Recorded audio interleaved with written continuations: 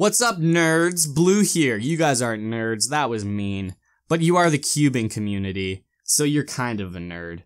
In this video, we have a review of the carbon fiber Megaminx. Woo, this one's pretty okay. So, the carbon fiber Megaminx was released March 1st of 2017. It weighs 5.1 ounces and has a side length of 33 millimeters.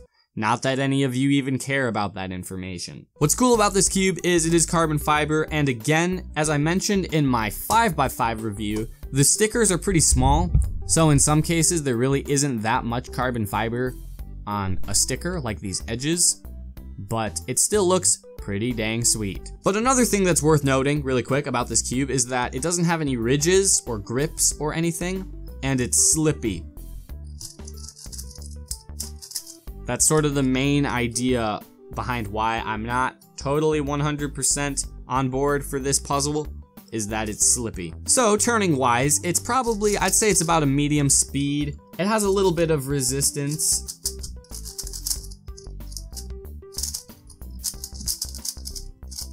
It has the usual sort of crunchy, scratchy feeling that we were getting a lot in the 4x4 and the 5x5 and the 2x2. So that's nice to see again. Although this one maybe is a little bit smoother than those ones, I would definitely say this does have smoothness to it.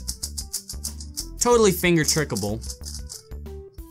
So that's nice. Corner cutting wise, this puzzle is not good.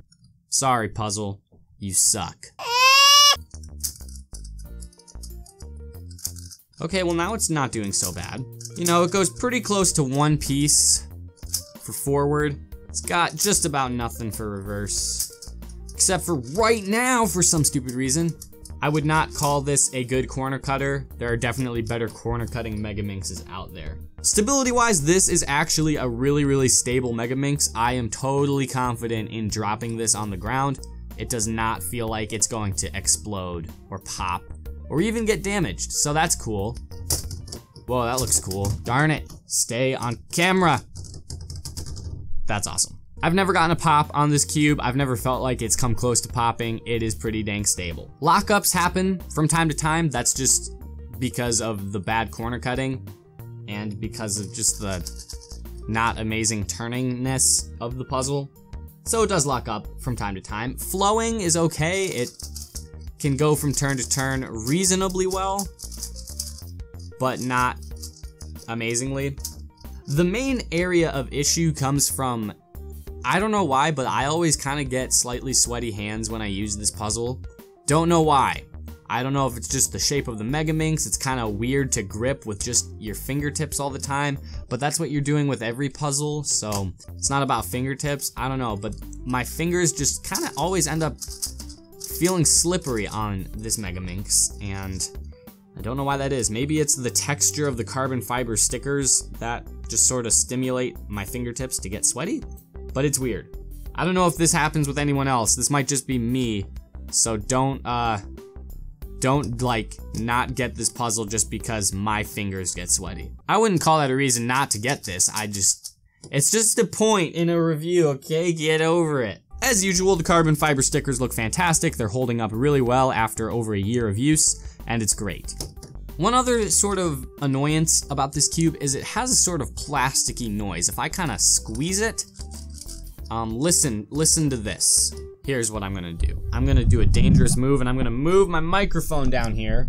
There's the microphone. Listen.